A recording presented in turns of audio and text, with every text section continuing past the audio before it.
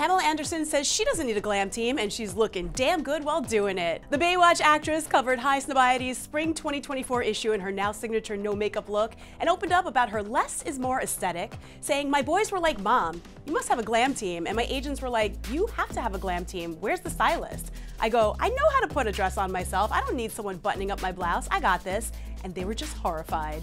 The 56-year-old doubled down on her stance too, telling the publication that her face only gets more interesting with age.